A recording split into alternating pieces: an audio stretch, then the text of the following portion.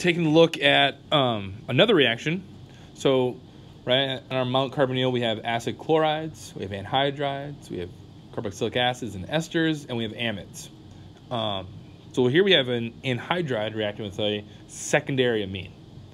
So what will this form? So one of the biggest things, you should be able to look at starting materials or look at products and say, oh, this could have came from that, right? Be able to recognize the reactions in such a way that you can not just know the mechanism or have to do the mechanism to figure out the answer. You should be able to look at this and be like, oh, boom, this is going to make what? An amide, right? You should look at this right away and be like, oh, that's an anhydride, that's an amine, that's going to go down the mountain, that's going to be a downhill process, I'm going to make an amide, all right? You should look at that and know that right away.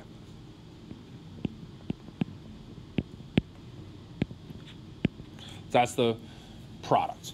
That's one of the products. It's not the only product. But you should be able to look at this and be like, oh, boom, I know what this is going to make. Because we're reacting an anhydride, which is pretty reactive, good leaving group, right? Nucleophilic acyl substitution. That's going to be our electrophile, the carbon of one of the carbons of the anhydride. So it doesn't matter which one we pick of the carbon of the carbonyls. But the amine is going to be my nucleophile. So this would be considered basic, acidic, or neutral conditions. Neutral, right? It's neutral. There's no charges to start. All right? There's no negative charges like a basic conditions. There's no strong nucleophile like in basic conditions. And there's no H plus like acidic conditions. Right, so when I say acidic and basic, I mean charged. We're definitely going to have charges here, but overall we don't have a charge. So the first step is going to be an addition step.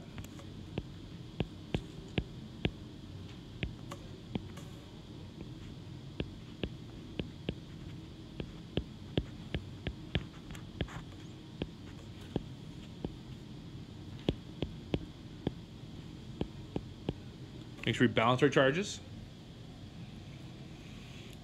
We form a tetrahedral intermediate. Tetrahedral intermediate, we ask ourselves, what's my best, is there a leaving group, and what's the best leaving group? What's the best leaving group right now? The thing we just added, right? That's the best leaving group. Well, that doesn't help us. That makes us go back to where we started. So that we gotta do something before we do an elimination. So what do we need to do? We need to do a proton transfer.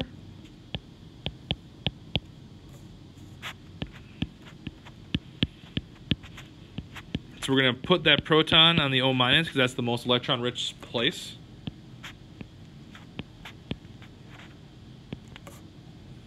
So now we have a tetrahedral intermediate. Now we want to look for our best leaving group. So what's our best leaving group now? So we have three choices. We have a carbon, an oxygen, and nitrogen. Straight up periodic table question, electronegativity question. Oxygen, right? Electrons come down, do that elimination. Not only is it an oxygen, it's also an oxygen. It's going to have what kind of stabilization is going to go on here?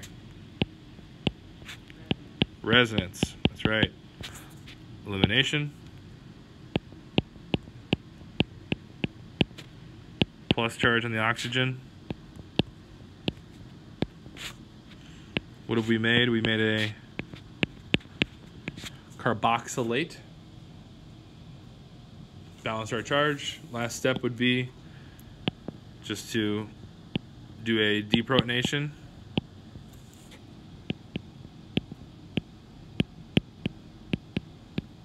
That gets us our final amide product, and then the other product here would be a carboxylic acid.